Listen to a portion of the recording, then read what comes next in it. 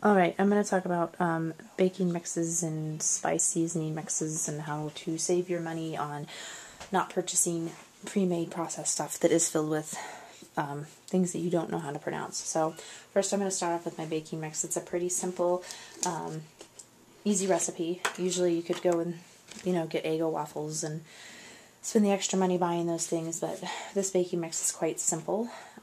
It's just like Bisquick you would find in the store, except minus any of the processed chemicals that come with it. So anyway, baking mix is basically, it's just flour, baking powder, salt, vegetable shortening, and one of my favorite products, non-fat dry milk.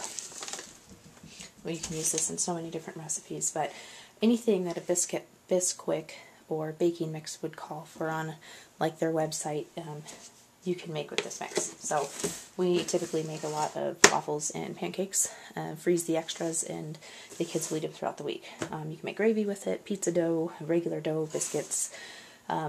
There's a lot of possibilities just with the baking mix, and this is just a fraction of the cost of what you would purchase the Bisquick for in the store. The next thing I'm going to talk about is broth powder. Broth powder is basically bouillon cubes in a powder. Usually you can get it in, they have beef flavor, vegetable flavor, but this is just a basic broth powder that you add, like a cup of water to a tablespoon of this, and it creates chicken broth, or a broth base for you, so you're not having to purchase cans of broth or bouillon cubes, and again, it saves money on that. And it's basically made with yeast flakes, which I found at the health food store, and some seasonings. All of the recipes that I use I get from a book called Miserly Moms, and another book called Healthy Meals for Less by Joni McCoy. Both of them are by Joni McCoy. She also has some other books out, like Miserly Moms, Miserly Meals. Her book series are really good. That's where I get all of my mixes information and stuff. Some of them off of Pinterest, of course. Now this next one is called cream of soup mix. This replaces any of those cans soup, cream of mushroom, cream of chicken, cream of celery. Instead, it just makes the base cream for you, and all you have to do is add chicken, fresh mushrooms, and fresh celery, if you want to make it those, or you can just do the cream base itself. I found this really helpful in making like some meals that were feeding like a large quantity of people, like 40 people. So anyway, basically all it is powdered milk, cornstarch, that bouillon powder, which is this broth powder right here, and onion flakes right here.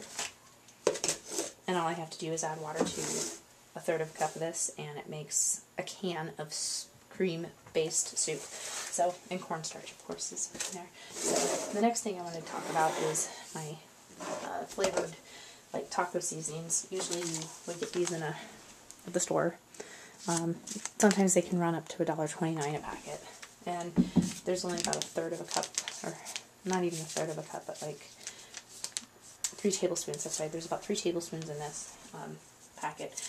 And you don't even want to know what's in there. I don't know.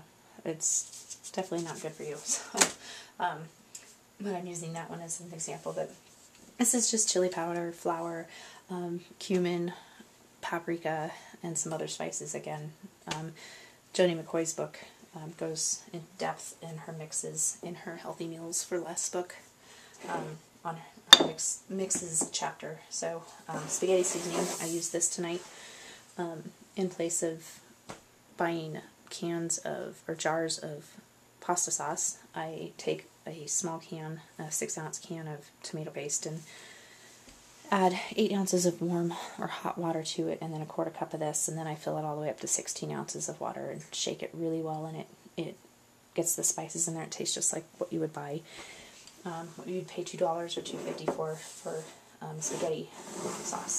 So, and that costs, I think this spaghetti jar that I got, it was 16 ounces, and it only cost me 40 cents to make tonight. Ranch seasoning mix, you can make this not just with like chicken, baking, anything that calls for ranch seasoning or ranch dressing. You can make dips with it, adding sour cream. And it's just, again, it's like this one needs to be ground up again. I haven't used it in a while. It's starting to clump on me.